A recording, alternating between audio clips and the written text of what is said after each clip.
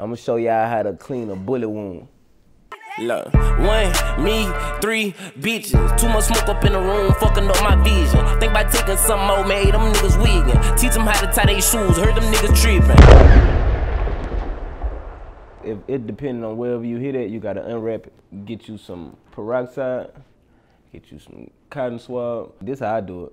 I wrap it around the surrounding area, and then so I can get used to the pain, and then I just keep going all the way into the center of the hole. You feel me? Then you do that with both holes, depending on if you got an exit wound and the inner wound.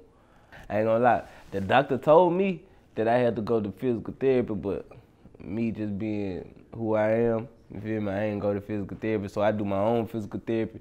I just wiggle my toes. So like when I first got shot, none of these worked. Like none of my toes worked.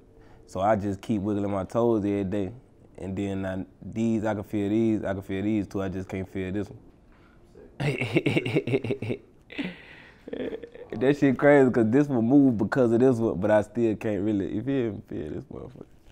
They had prescribed me Percocets and shit, but I had stopped taking them motherfucker because I ain't like how they had me feeling. Hey, for the pain, I smoke Peezy Purple, you feel me? Gotta have that sack on everything. This get me through the day. I don't even be feeling my feet. I don't feel this feet or the other feet. Hey, this OMB Peezy, and I just showed you a little bit of hood healthcare. Make sure you go listen to my song, One Me, featuring Sada Baby, on my new album, Preacher to the Street.